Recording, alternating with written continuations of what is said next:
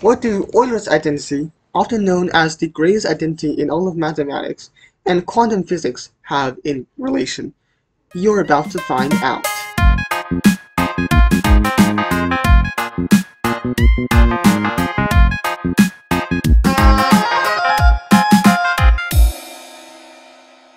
The constant E is coined to be the most natural constant because it shows up a lot in calculus problems regarding the rate of change. For instance, continuous interest requires the use of E. It shows up a lot in a power series.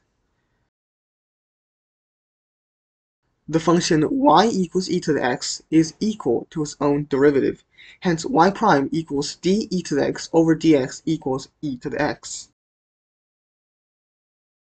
Euler's identity is actually a special case of the general form, which is often known as Euler's formula, e to the I theta equals cos theta plus I sine theta. One night, when I was studying physics, a thought came into my mind, a possible link between simple harmonic motion, Euler's formula, and quantum physics. What is simple harmonic motion, you ask? I'll show you in just a moment. But first, let me introduce you to the wave function. This function tells you approximately where a particle would be at any moment in time in the quantum world, where x is the position and t is any moment in time. This is a very important function in quantum physics. I hypothesize that kx and omega t in this function are related to the mechanics of simple harmonic motion. And I'll show you my concept. Let's start!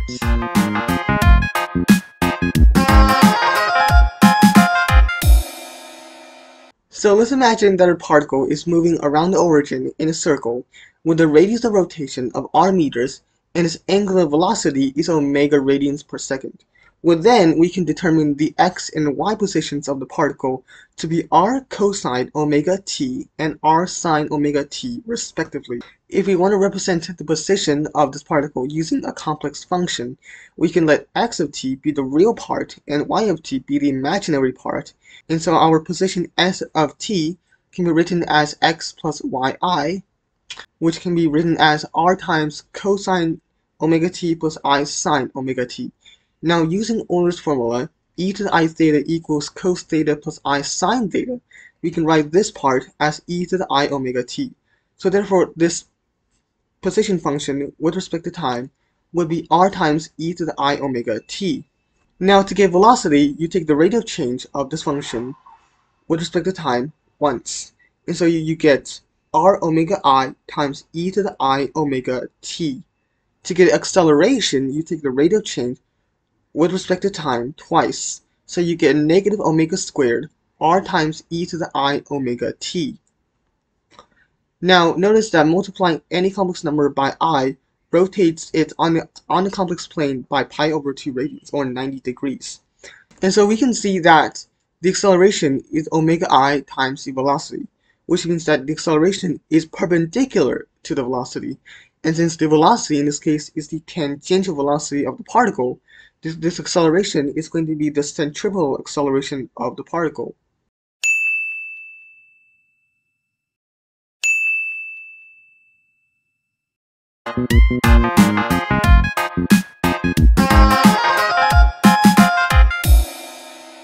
So now we can move on to spring motion. Imagine that an object is tied to a spring with natural length L on a frictionless surface and is pulled by a distance of r. Once loose, it would begin simple harmonic motion, amplitude of r, and its period is 2 pi over omega. If we set the natural position of this object to be at x equals 0, well then we can determine the position of this object after t seconds to be r cosine omega t. To get acceleration, we take the rate of change of the position with respect to time twice, like I've said before.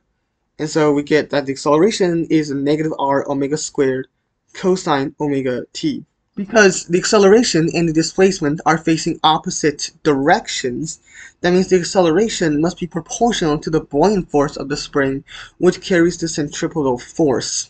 Since buoyant force is given by Fs equals Ks times delta x, and is also equal to mass times acceleration, which is negative r omega squared cosine omega t.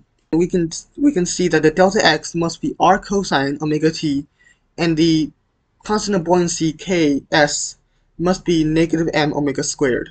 And because we know that the acceleration is the second derivative of the position with respect to time, we can get that the friction force is mx double prime, which is negative kx.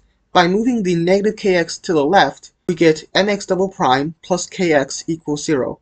We have derived Newton's buoyancy differential equation. The wave function appears to be a general case combining these two ideas.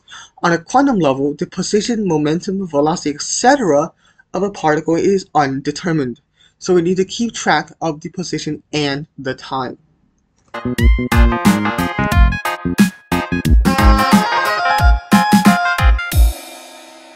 If we look back to the wave function, we see that the omega t is related to natural frequency, which we've discussed in simple harmonic motion. The kx is related to the spring coefficient, which we talked about in the spring motion.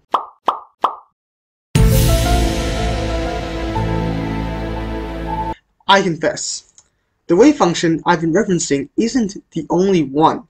The wave equation has lots of different solutions, and the one I've been referencing is just one of them. The wave equation is a differential equation with many aspects other than the wave function, and the reasoning goes much deeper than what I've covered. It appears that sometimes equations in the quantum world may not be independent from normal scale physics, but rather a path that connects the two aspects. Einstein once put it that an imaginative mind carries much more potential than pure knowledge. So, I hope you guys enjoyed this episode, and I'll see you guys next time.